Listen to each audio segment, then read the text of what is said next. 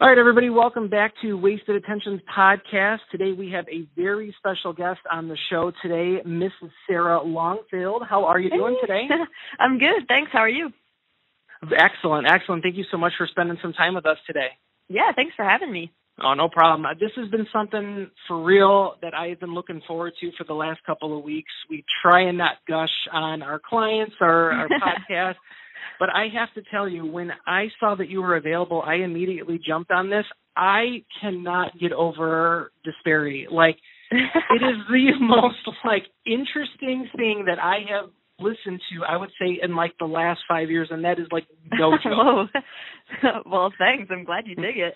Oh, man, I'm just appreciative that there's artists out there that are trying to just have their own original sound, and like I said, it's very hard to try not to sound like I'm gushing, but I cannot tell you, how many days back and forth I've had disparity on it in my car, back and forth to and from work, at home, listening to it. As a drummer myself, the timing is just unbelievable on what everything you guys do. Nice, thank you. Oh, man, it's awesome. I know a lot of different publications are picking up just who you are and what you do as an artist. I know that things are really moving in the direction for you here. I mean, what is it like now for you? I mean, you just must be absolutely busy. Oh, yeah, I've been slammed. I don't know. I mean, it's so cool, working with the label and everything now, and, everything's kind of moving towards, what I was always trying to get it to do. So it blows my mind to, see things pop up on websites and in magazines. And I don't know, I kind of feel like two different people.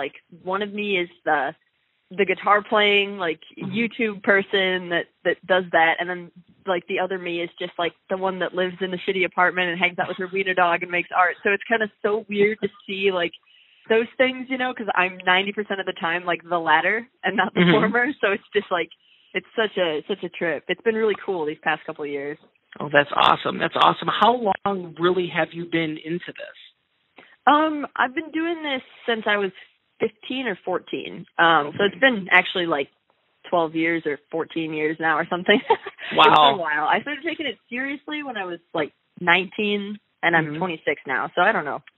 Okay. So just at that one point you knew, hey, I really want to try and make a career out of this.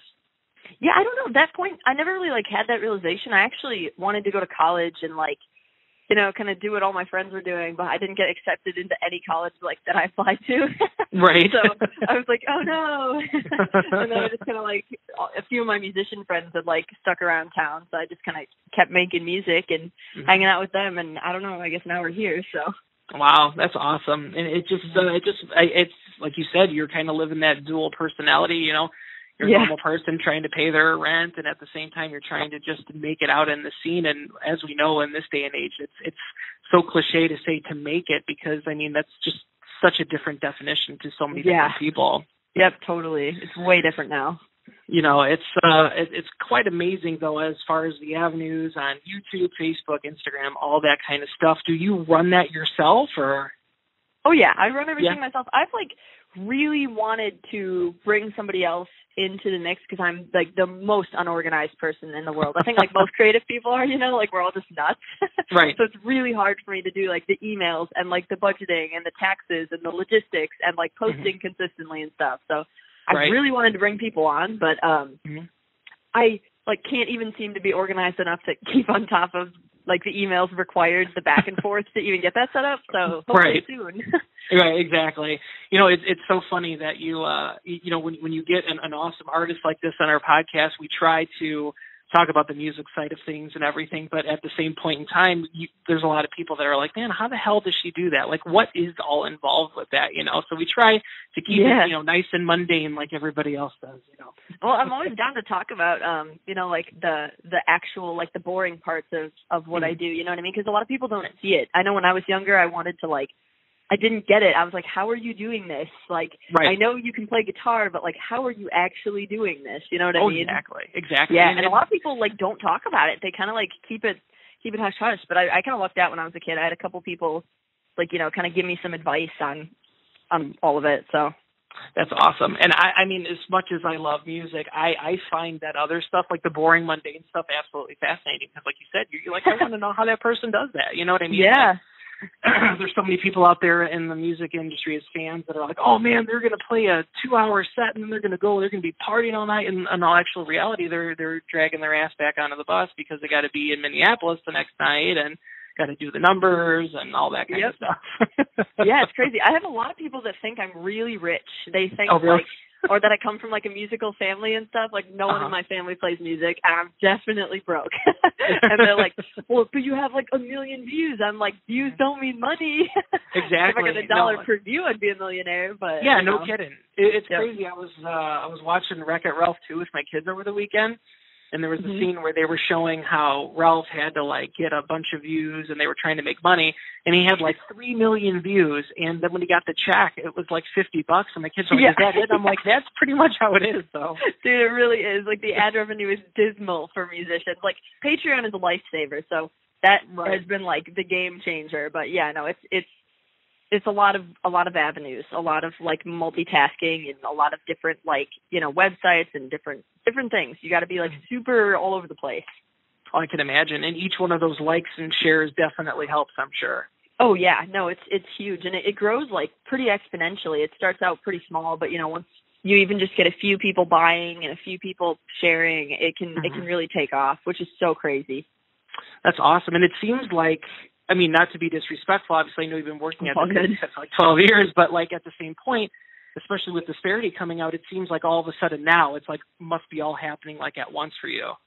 I think that's what it looks like, but it doesn't really feel like it. Like I said, I mean, I'm kind of like the two different people. Like, you know, I'm just chilling in my apartment and it's freezing outside and I've been hanging out with my wiener dog for months, you know, so it's always just kind of a trip for me to, you know, see publications and see how well videos are doing or something. It's like, I don't know, it feels like a split personality. So I really appreciate it, like, but it doesn't feel like it's me. It feels like it's like the other person. So I don't know.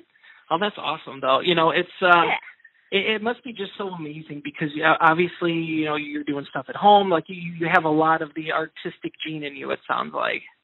Yeah, something.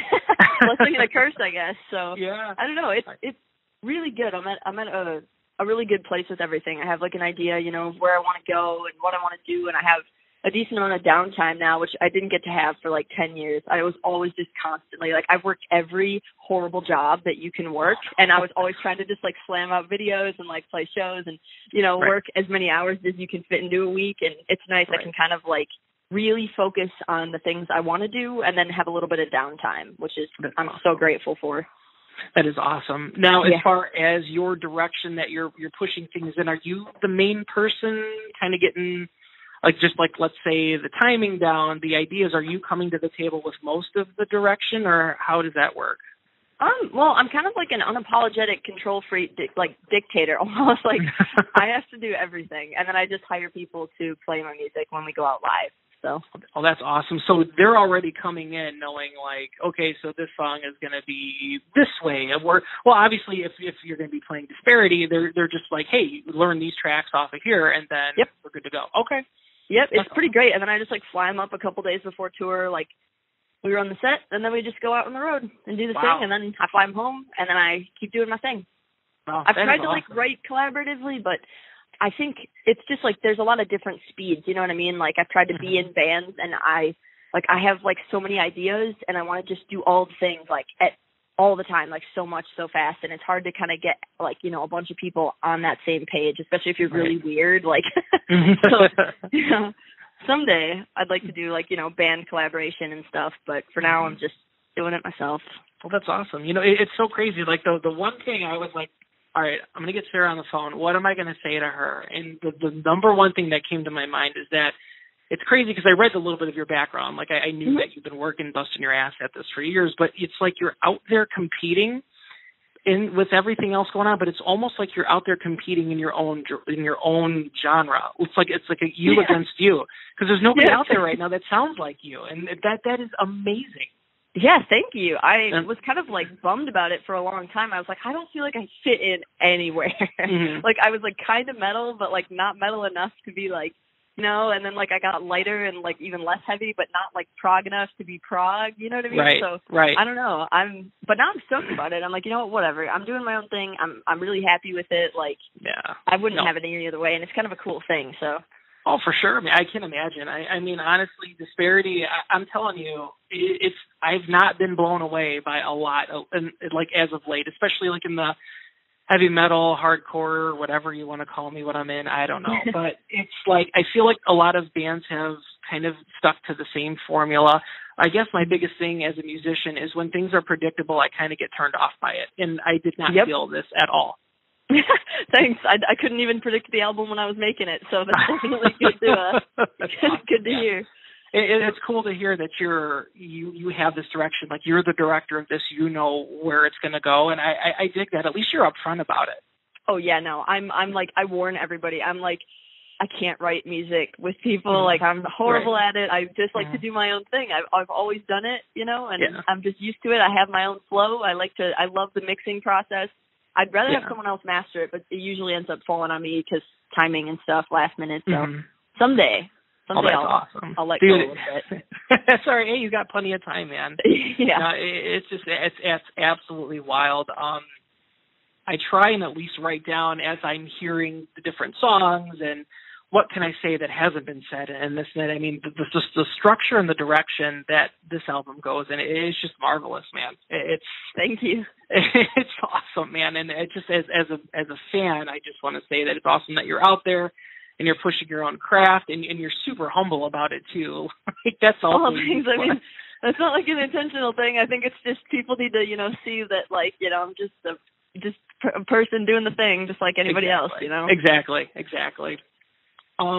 Now, I've been reading rumors that there might be a spring tour announced here pretty soon. Can you comment on that?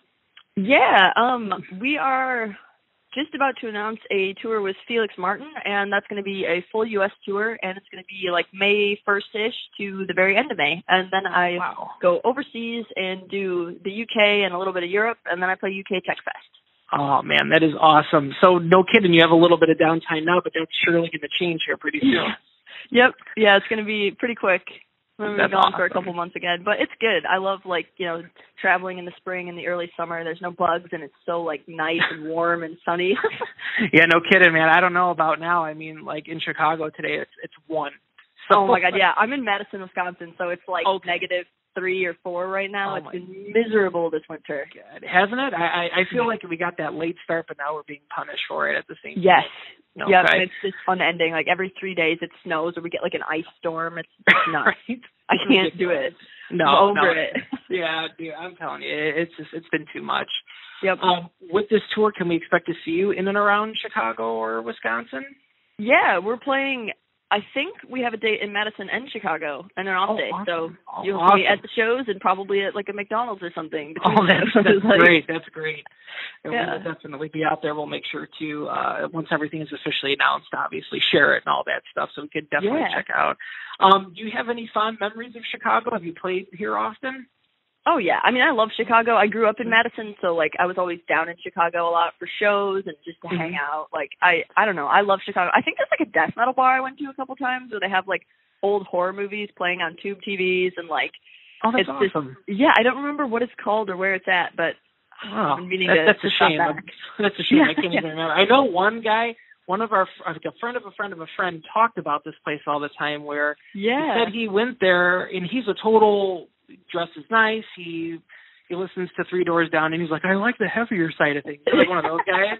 Yeah. But he went there, he said, and he ended up meeting this girl that really, really liked him, but she was into the whole Hitler mustache thing. Whoa. So he actually ended up shaving a Hitler mustache because he thought it improved his chances, but it never did. So that was Whoa. a crazy story. Yeah. No, that's so I don't weird. know. I know, isn't it? And I don't think he listens to this, but it just kind of made me think of that. But he used to go to that bar all the time because he said the same thing. Man, they play horror movies, and it's kind of like a goth bar, but it's more like metal. And they have it's cool like a stuff. death metal goth bar with weird horror movies. I don't know. It's a trip. We don't have anything like that in Madison, so for a while there, we'd go down there, and I would go to that bar, and I'd be like, this is so weird. That's awesome. That's awesome.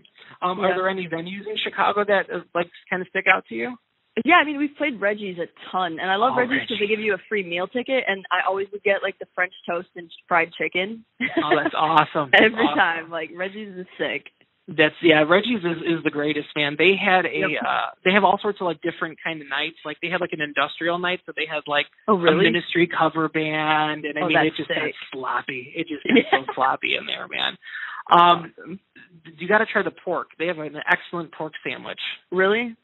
Yes. Next and time. Like coleslaw on it, and it's absolutely delicious.